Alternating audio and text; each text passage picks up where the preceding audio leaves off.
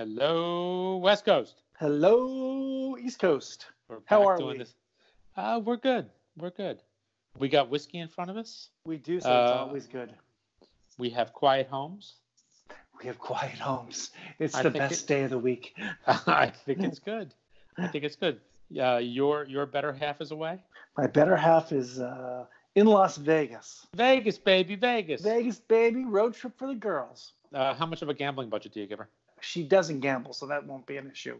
Oh, But she okay. likes cocktails. That could be an issue. That could be a big issue. Yeah, it could, especially with the way they're charging drinks. $20 a drink or $20 at the roulette table. Pick it. You can't win. No, you can't. The house always wins. The house always wins. But you know what we got? We got whiskey. That's all we need, baby. That's all we need. We like whiskey. We like whiskey.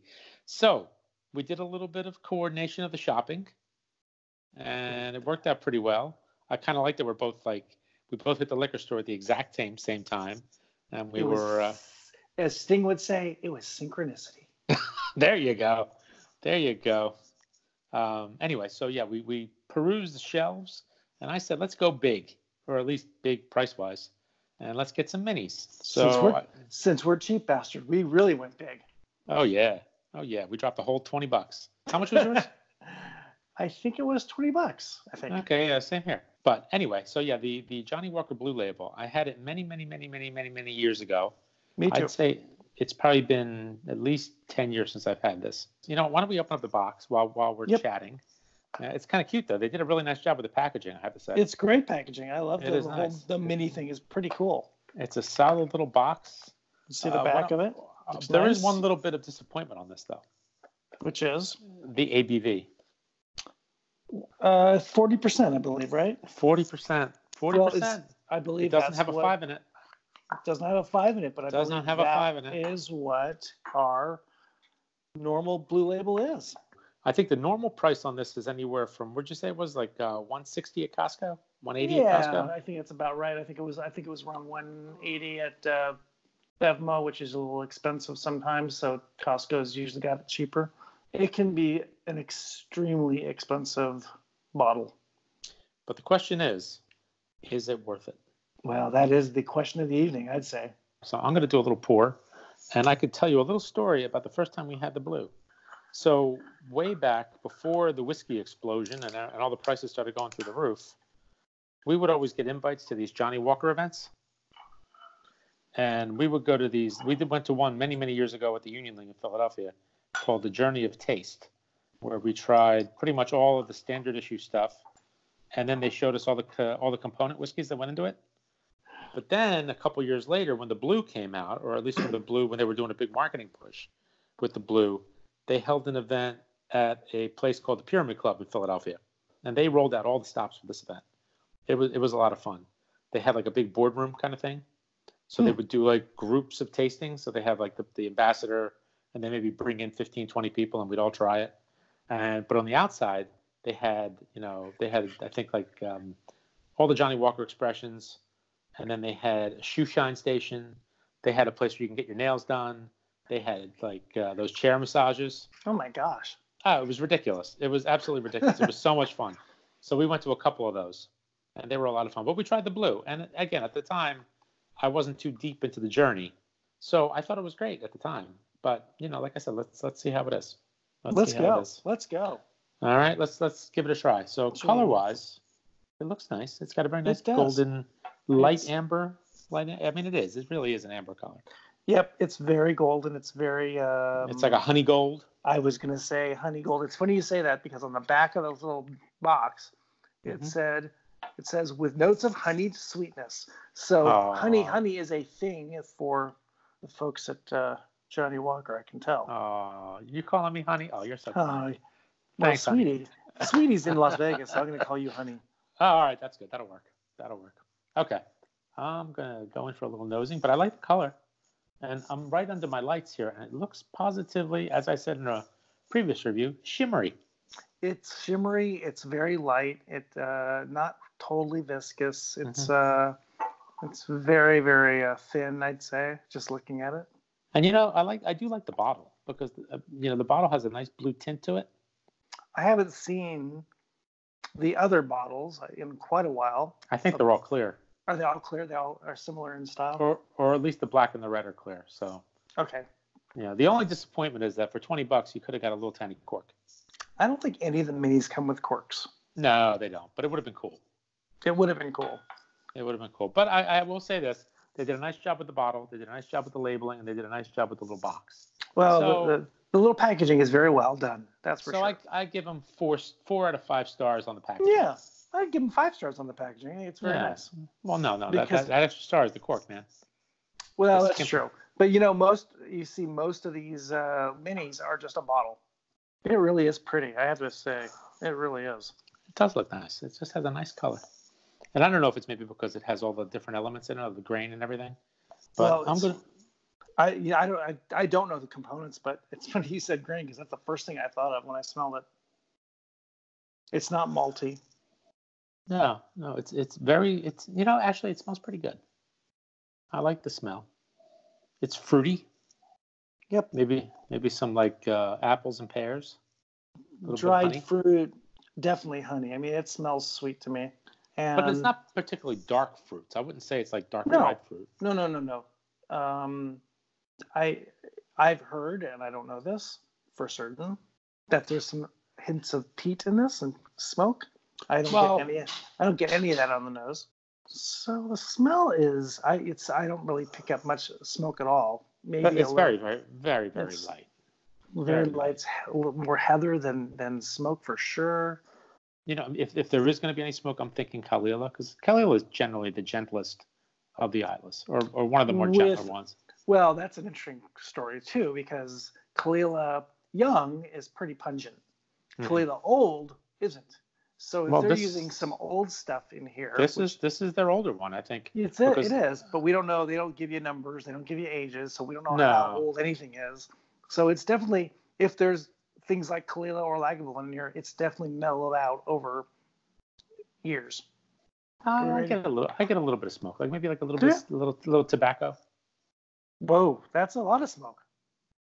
But not smoky tobacco, but just like the actual, like if you smell a cigar. Oh, right. So you're just smelling pre-lit. it. Pre-lit, yeah. A pre-lit cigar. Interesting.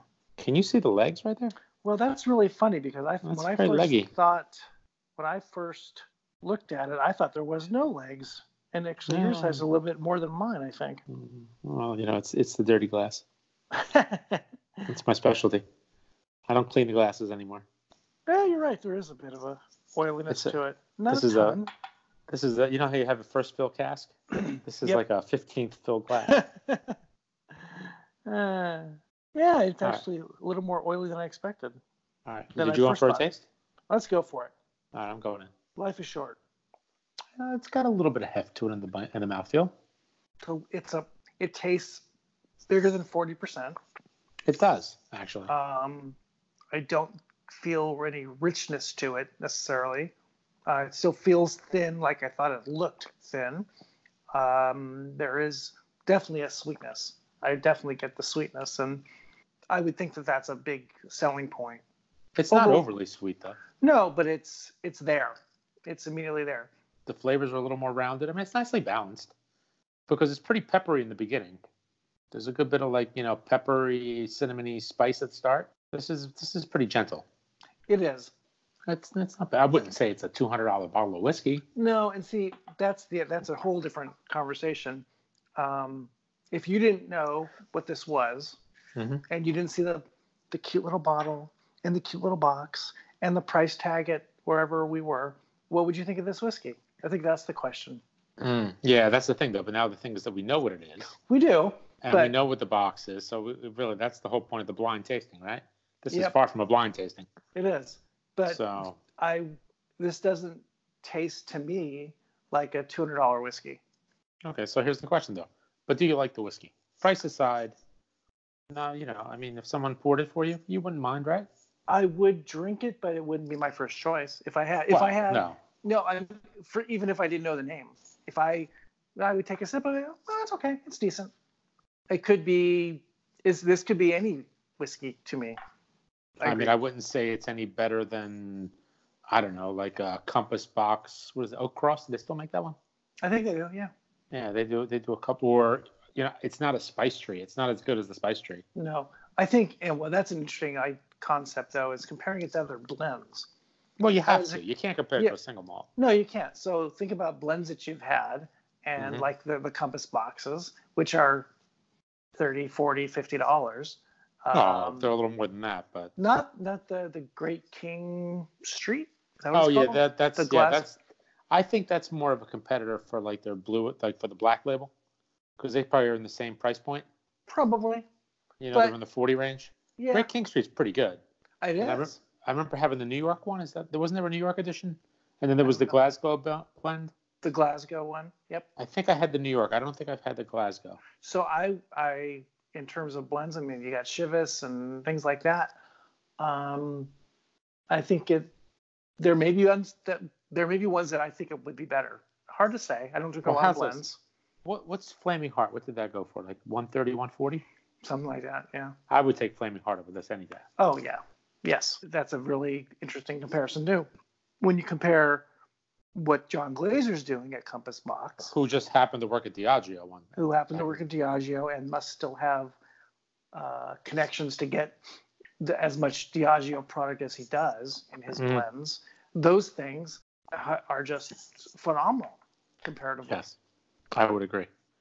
So it's price aside, name aside, I could drink this all night. Oh, right? Absolutely. And I'm going to finish this probably. Yeah, and it would not even bat an eye. And it's not because it's something spectacular, but it's an easy drinking whiskey. Oh, totally. Yeah. I can sit around the fire with this dram, and no problem. Not at all. No, not at all. And if we're just going by that kind of value, hey, it's great. When you throw the price tag at it, I think it changes things to me. It does. How's this? If this sold for $20 for a glass of this at a bar, I might go for it. But it's probably going for 45 or 50 a pour. Oh, easily. I ain't paying $50 a pour for this. Yeah. Actually, I wouldn't pay more than $20 a pour for anything. So, but that's just me. Yeah. I think I'm part Scottish. I'll have to look and see. I bet I took a picture of the menu of the bar last night. I thought you said you were going to look and see if I was part Scottish. I'm like, how are you going to do that? I'm not checking up your kilt, my friend. I have to admit, it's a very well-balanced, solid whiskey. No, it's very good. It's very good. I like it more than I remember. Yeah, I agree. No, I agree. It's been a while since I had it. I don't remember it too well. I was actually my expectations were lower for this, and I'm sort of surprised it's as good as it is. It's an easy drinking dram. I think the first bite was bigger than obviously the last swig. I don't get the smoke that you're getting, but I am getting more maltiness with each attempt. But it does feel a little bit grainy to me. Well, going back to the smoke, you're practically a first responder, so you probably you would need to be like a raging inferno for you to pick up the smoke. Yeah, at this point. That was similar to last night with Glen Scotia line. Even the peated one was. Are you sure there's peat in here? It says it on the box, but I don't know. And I think it says here on the box, this little blue label box, it says a perfectly balanced smoke. So I guess it's balanced really well because I can barely get it. So anyway, I like it. I think it's pretty good. I mean, I'd give it a B+, A- maybe in terms of for what it is. It's very good. I mean, there's nothing to complain about. My grade is a solid B, and probably wouldn't purchase it. But, no, I wouldn't buy it either. Like I said, I would go with a Flaming Heart, which varies every year or something else. Yep. And I've had just a little bit on a wrap up on Johnnie Walker. I've had the double black and the black a few times, and I find those far more interesting than this. All right, let's wrap this up. Solid B from me on the West Coast. Yeah, maybe I'll give it a little more. I'll give it a little bit of B+.